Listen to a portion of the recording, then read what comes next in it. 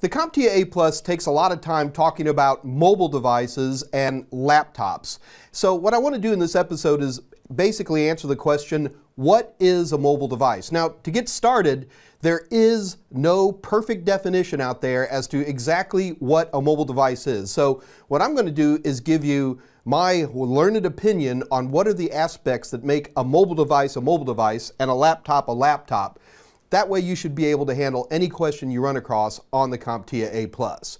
So first of all, when we take a look at a mobile device like this, the first thing we can say is that, well, it's small. It's roughly handheld. So a mobile device is going to be something that you can hold and try to at least halfway operate while holding it in one hand.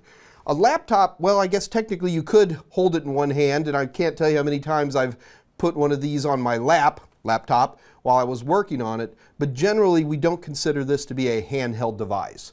The second thing to look for that makes a mobile device is that it's a sealed device. I can't get in here and change RAM. On this laptop, if I want to, I can go in, I can add new RAM, I can take RAM out, I can replace hard drives if I want, but you really don't have that function with a mobile device. With a mobile device, sure, you'll get a few mobile devices that might let you slide in a SD card, and certainly mobile devices tend to have lots of ports to be able to do cool stuff with, but you really consider this a sealed device. There's really not much you can do in terms of what we call a field replacement. In general, if you want to do something with this particular guy, you're going to have to send him back to Apple and let them work on it. So that's the other big thing. The third thing that separates a mobile device from a laptop is sensors. A mobile device is packed full of all kinds of cool sensors. For example, you've got a GPS so that you can always tell where you're at any given moment. You might have a compass so you can tell which direction you're heading and you know which way's north. You could have an accelerometer. Accelerometers are really good at one-dimensional movement. You could have a gyroscope. Gyroscopes are really, really nice for three-dimensional, highly detailed movement. Another thing you might have is a camera. Most of these mobile devices come with a camera that's so good that they've pretty much replaced most of the point-and-shoot cameras out there. And then last would be ambient light sensor, so that your mobile device can tell how light or dark it is outside. Now, I'm not saying that's the only sensors you're going to run into, but those are the big ones. The other big thing that separates a mobile device from a laptop is that mobile devices run on specialized operating systems that are designed to work only for them. For example, with your Androids, you have Google Android. For Apple, you have iOS. And for Windows mobile devices, you've got the different variations of Windows Mobile. The operating system that's running on my machine right here is the exact same one that can run on a desktop. There is no difference. This guy's running an old copy of Windows 7. I could take the same copy of Windows 7, run it on a full-blown desktop system. So that's where that big separator comes into play. A mobile operating system is going to have some aspects that you'll never see on a desktop operating system. For example, it's going to be designed where primarily your interface is touch. Now, it's not to say I can't plug a keyboard into my tablet, but in general, that's not what we do. The operating system is designed so that you use touch as your primary interface. Also, another big thing that separates a mobile OS from a desktop OS, although I got to tell you this one's getting a little bit fuzzier, is that you get applications for a mobile OS from some kind of app store. So, for example, for my Android tablet, I go to Google Play. Now, I'm not saying you can't get applications other ways for mobile devices, but it's usually not easy and certainly not pretty, and in Apple's case, they really don't want you to do that. On a laptop, since I'm running a desktop-style application, while things like Windows and OS X do have store features, I still can go to individual websites, download some install program, and just install from pretty much anywhere I want. So those are the big differences that separate a mobile device from a laptop. Now, I need to warn you, there can be some fuzziness. For example, here I got a picture of something. This is a Microsoft Surface. This Surface device is, well, it looks mobile. I mean, it's got a sealed interface and it's handheld, but it actually runs straight Windows 10, not Windows Mobile, but Windows 10. So the question I have for you, is that particular device a mobile device or is it a laptop? To me, it's really more of a laptop, but I'm not going to get into an argument over this. Just be aware that these issues do come into play.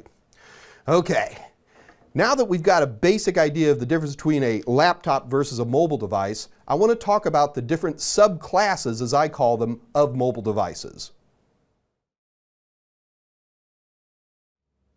I've got a confession to make. When it comes to mobile devices, no matter how old they get, I just can't throw them away. So I have got all kinds of mobile devices here in front of me. And what I want to make sure is that for the A+, you recognize these different types or classes or whatever you want to call them of mobile devices. In fact, mobile devices go way back. This is an old Compaq iPAQ.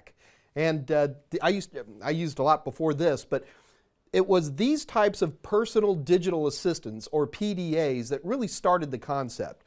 Now, this device ran a version of Windows Mobile, but it didn't have wireless. It certainly was not a telephone. And the only way I could sync my data is I had a cradle that I would just drop this down, and then it would go ahead and do whatever it needed to do in terms of synchronization. So that was really how it started. And I remember years ago saying to myself, I'm carrying around a mobile phone and I'm carrying around a PDA. And I was like, can't somebody put these together?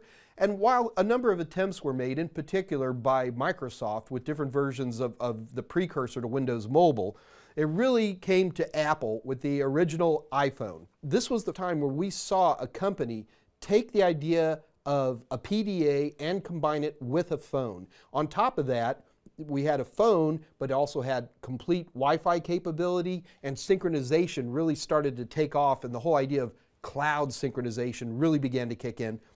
Okay, so when it comes to classes, let's start with the most basic, and that is a smartphone.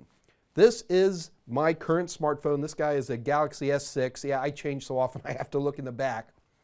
So a smartphone contains all those features. It's got a mobile OS, it's going to have Wi-Fi, and most importantly, it's going to have phone capability. So there's a SIM in this GSM phone.